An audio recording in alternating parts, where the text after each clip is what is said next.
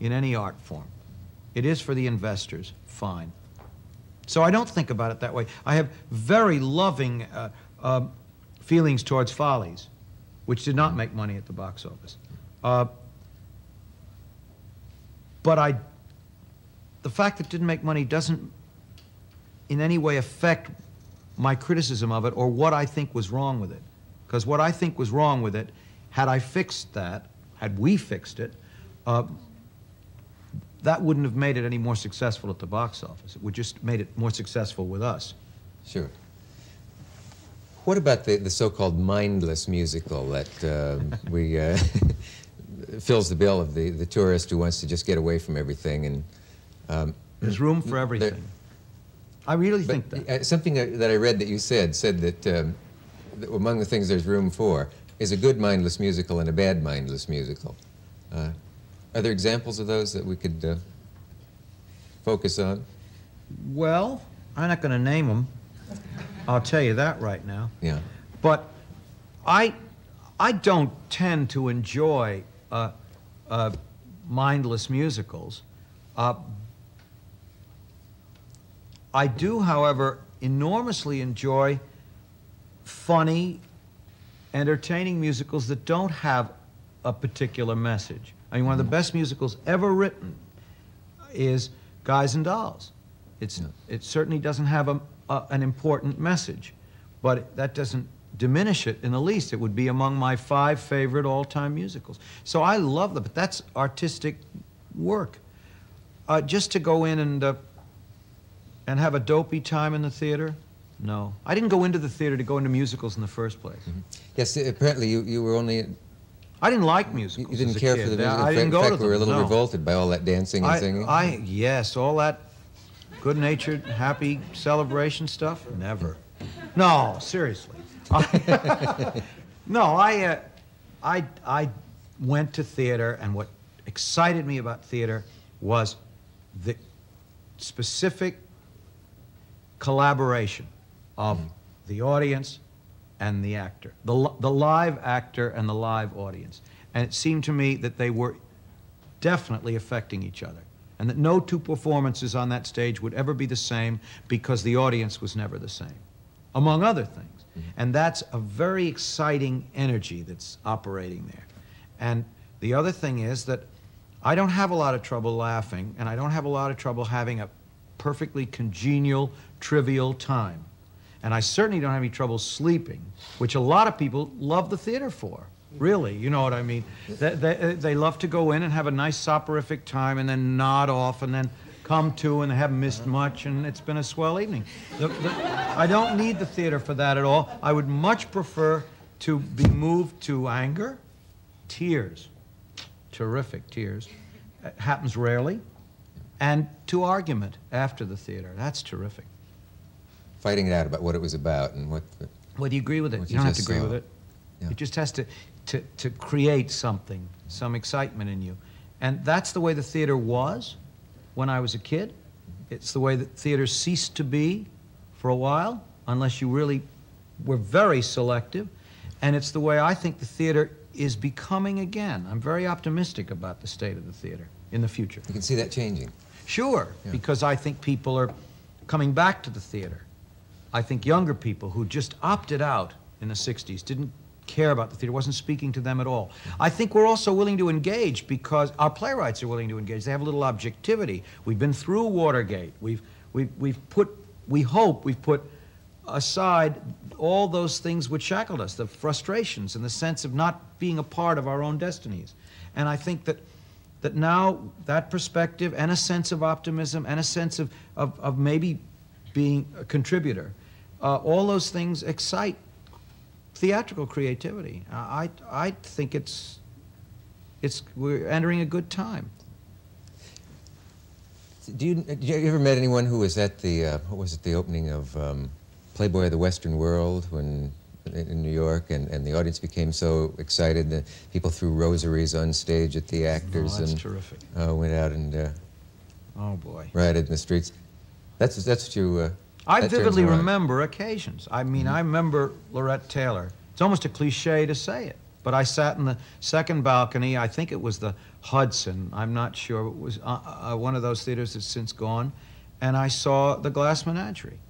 And I have an actor's term, a sense memory that's that specific of that performance and the thrill I felt in that theater. I remember Olivier in Edifice. Which, yeah. Absolutely unbelievable. Well, that Edifice. And that Edifice. And the scream he let out was something else. You know, I spoke to him. This is risky because this program might be on before. Here we go again. But I either spoke to him or I'm about to on that. And he revealed something about that famous cry that I had never heard before. Really? And that was that it was on a certain syllable sound that he said was very effective. It was the ER sound, which he thought made it. Now, of course, there has to be more to it than that because if you and I said well, if I did, at least. No, it wouldn't work for me either. It wouldn't be quite the same, I have a feeling. No, but that's craft, though. You have to know that, too. It's not just about screaming because the feeling inside says scream. That's wondrous stuff. Do you prefer actors who can explain how they did it or those who say, it's just a mystery to me, I don't ever think about it? Olivier. Well, over the long, well, he can explain. Apparently. Over the long run, you prefer actors who can explain because they give more good performances more consistently than actors who can't explain. The inspired performance, which just comes out of somebody who can't explain it, is lovely, but I wouldn't want to count on it too frequently. It might not be there on more than 5 out of 8 nights. You bet. Yeah. Have you acted ever, Hal? No.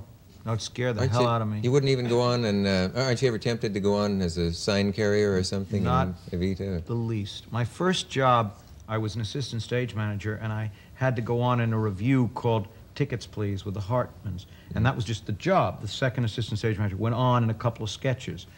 And I was hopeless.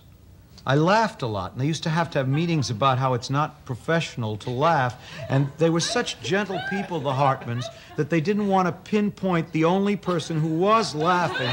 So they'd have the whole cast sit around and say, we have to stop laughing during the show. And it was just me. Did they all turn and look at you and... I guess it was pretty obvious. Have you learned to control this terrible habit of yours of giggling? Well, I haven't been on the stage since. It's all stopped there, you know. No, it'd scare the hell out of me to act. That's something else. I don't know how they do it. Are there other reasons it scares you? Just too nervous. It's supposed to be very good therapy, and supposed to be very good release, and all this. I don't know. No, it just never occurred to me. No offers. Cabaret is a show that almost everybody knows about because it was also a movie. I mean, at least more people do. You altered that somehow, almost in the sexual sense of altered. That it was a mistake. The Isherwood story had a homosexual theme, which you decided to.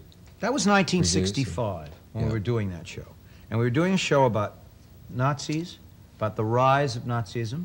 We were doing it in a style which, at that point, had certainly not been used on Broadway, not in my memory, which is to say fragmented with an abstract play taking place and a realistic play as well. A lot, again, of experimentation with, if not a new form, a little used form.